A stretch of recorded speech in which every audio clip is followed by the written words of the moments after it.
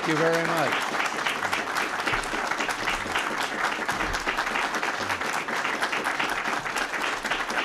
Thank you.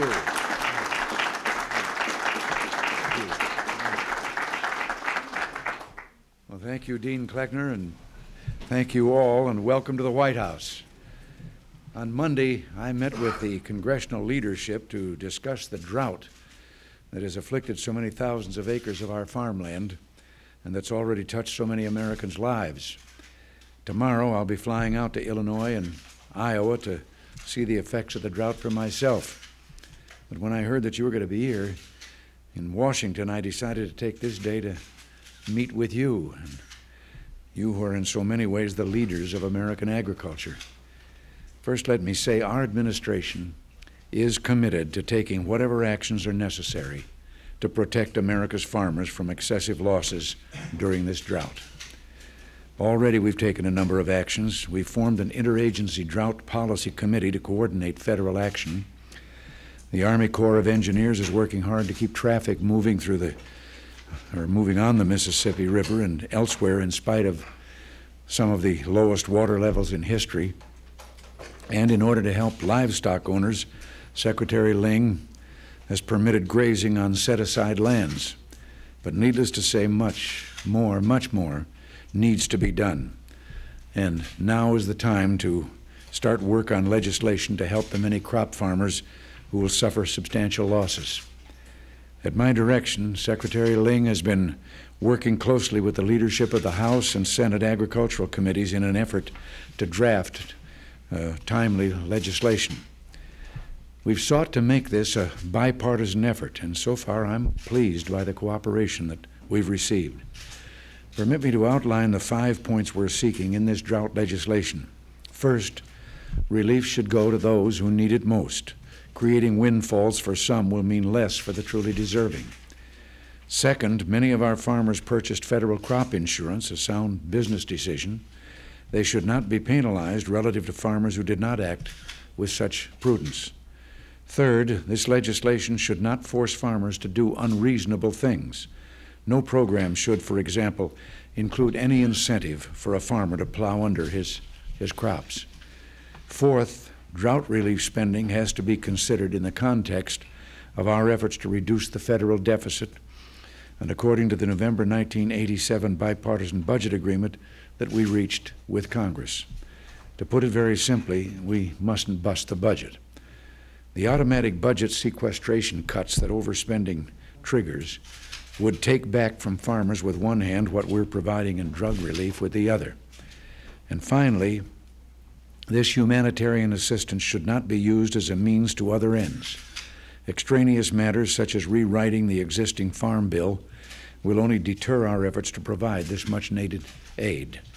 Now permit me to tell you just where our efforts stand. Yesterday, after long consultations with Secretary Ling, bipartisan legislation that meets these goals was introduced in both the House and Senate. Secretary Ling will continue to work with the House and Senate Agriculture committees as they mark up the drought relief package to ensure that this bipartisan bicameral cooperation continues. And yet, even as the drought continues, we would do well to look beyond it to the long-range future of American agriculture. We all know that American farmers are more than competitive in world markets, if only those world markets give our farmers the chance to compete fairly. And this is why, under Secretary Ling and Ambassador Clayton Yiter's guidance, we're working to increase our agricultural exports by making world trade freer and much more fair. Last July, we presented at the Uruguay Round in Geneva a proposal that I described as, by the way, that's one of the best parts of this job, is that from time to time you get to quote yourself.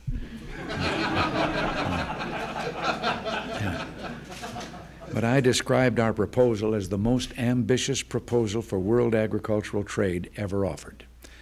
Our proposal calls for nothing less than a total phase-out by the year 2000 of all policies that distort trade in agriculture.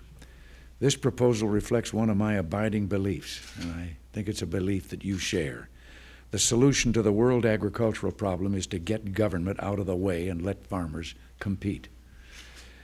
It's true, of course, that getting rid of all export subsidies, import barriers and the like, all the things that make it harder for our farmers to compete in world markets is a very tall order. But we're not backing down. At the Economic Summit in Toronto last month, we were able to persuade the heads of state that at the Montreal midterm review meeting, their trade ministers must reach agreement on a goal and a timetable for completing the Uruguay round. And I can tell you, after nearly 8 years of working with these heads of state, setting a deadline, a time when the talking has to stop and the action has to begin, is a very powerful instrument for getting things done. I know that you support our agricultural proposal for freer and fairer world markets, and I thank you for that support, just as I give you my heartfelt thanks for your support on a host of other things, including the textile bill and the U.S.-Canada Free Trade Agreement. And I ask you to continue to work to help the farmers who are suffering as a result of this drought. The productivity of American agriculture is one of the great success stories of our time, indeed of all time. As recently as 1940, a single American farmer could feed 19 people for a year. Today, a single American farmer feeds about 120 people for a year, and American products are shipped around the world. Through all these decades, despite drought and misfortune, the American farmer has continued to succeed. We'll get over this drought, and yes, we'll succeed in making world markets fairer and more open. And the American farmer will continue to go from strength to strength. You know, tomorrow when I meet with a group of those farmers right out there in the heart of the drought, I'm thinking, you know, it never is very successful in saying, did you ever hear the funny thing I said? So I don't usually repeat those, but I'm going to repeat one that I said some years ago. I wasn't in this job at the time, but I was out on the mashed potato circuit, and I had been invited to address the Farm Bureau convention in Las Vegas. And on the way into the hall where the convention was taking place, one of those sharpers that inhabits Las Vegas for the gambling recognized me and said, what are you doing here? And I told him I was going in to address the Farm Bureau. And he said, well, what are a bunch of farmers doing in Las Vegas? And I couldn't resist. I said, Buster, they're in a business that makes a Las Vegas crap table look like a guaranteed annual income.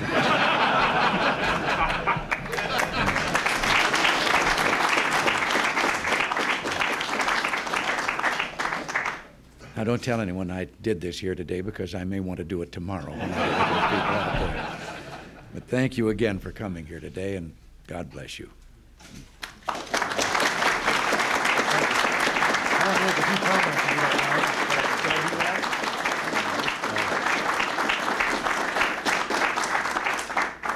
Thank you, Mr. President. We appreciate the invitation to come here today and visit with you. These are our State Farm Bureau presidents that are in for a yearly council presidents meeting, and it happened to be in the middle of the drought. The drought, as you indicated, is very serious, affecting parts or all of the states. Most serious in probably 30 states, which makes it the worst in my memory and the worst in many people's memories. Secretary Ling visited with us the other day, and we've been most appreciative of the Department of Agriculture, of the Secretary, and is working with the distressed farmers, and that's many in this room that are not getting a crop, maybe in some cases not any, or in some cases only a partial crop. I too have been extremely pleased with the bipartisanship that's been expressed. Senator Leahy and Chairman De La Garza, along with the ranking members Lugar and Madigan, we visited with them, and it's really been great to see everybody working together. This isn't a partisan drought. It didn't, Ronald Reagan nor Chairman De La Garza or Leahy didn't cause it not to rain. It just didn't rain, and we're all being affected. You commented also on the Uruguay round, and Secretary Ling did ask me to go to Punta del Este as it kicked off down there. And you did present a bold, imaginative proposal that the world would be better off if and when that's accepted. And I think most farmers know that and know that we're saying we're not going to do it unilaterally. The world has to come to that. The other areas that you talked about, we have concurrence.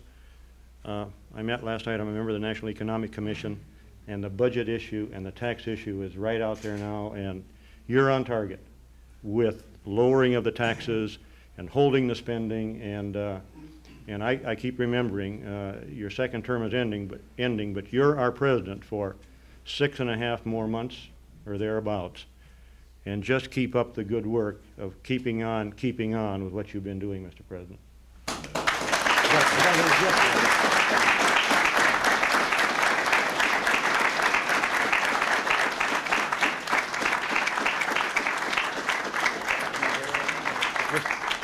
Mr. President, I made it bigger. Now, I don't know the size of your and my heads, but I made them both bigger. This is the new Farm Bureau logo. It's FB, and I'm going to put mine on right now. I don't know if that will encourage you to do the same or not. But I am too, but I had to shorten it up because I'm a pinhead.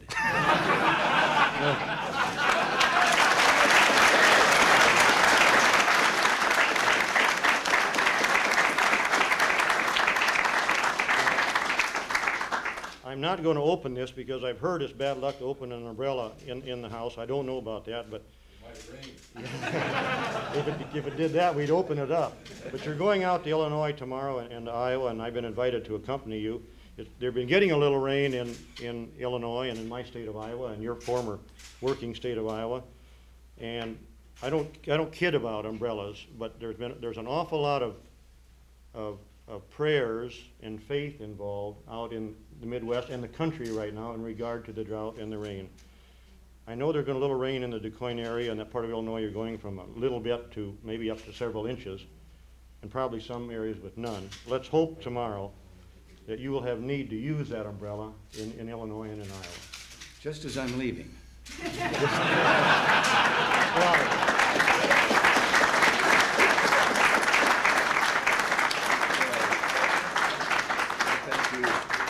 Thank you very much. I just had a frightening little mention in one of the publications this morning at breakfast that I read, that they're now predicting possibly that we will have a repeat of the Dust Bowl of the 30s. And having experienced something very unusual during that Dust Bowl, I got shivers because I was a sports announcer. I was broadcasting big league baseball, Chicago Cubs, namely. And remember then, the Dust Bowl was from clear out in the West, Oklahoma and so forth, not the Middle West at all.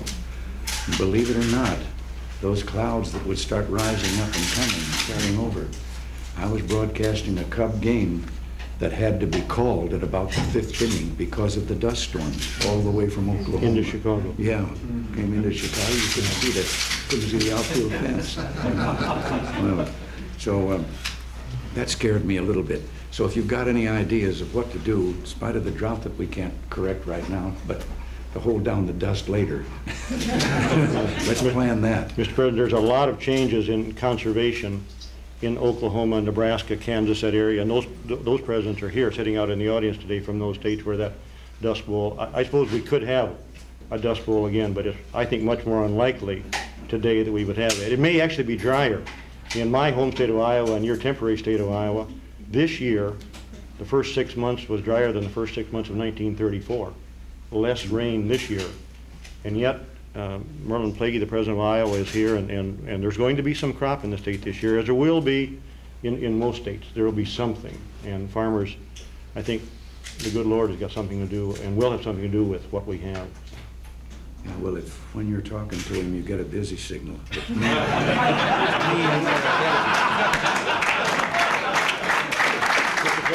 I'm joining you on the plane.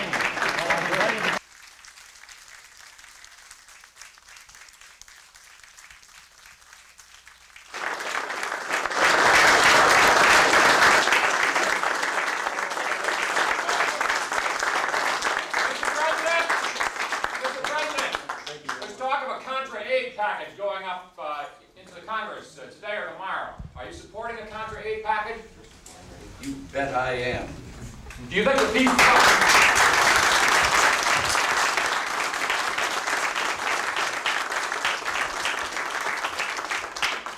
Do you think the peace process has failed in Nicaragua with the expulsion of our diplomats? Well, if it has, it failed right in Managua, where the Sandinistas are centered. And we just received our ambassador back here with some horrifying stories that don't seem to get as wide a circulation as they should. Are you going to ask for military aid in that package? Trying to consider, Helen, whether I should answer that or not, or if that isn't like giving something away while you're still negotiating. Go ahead.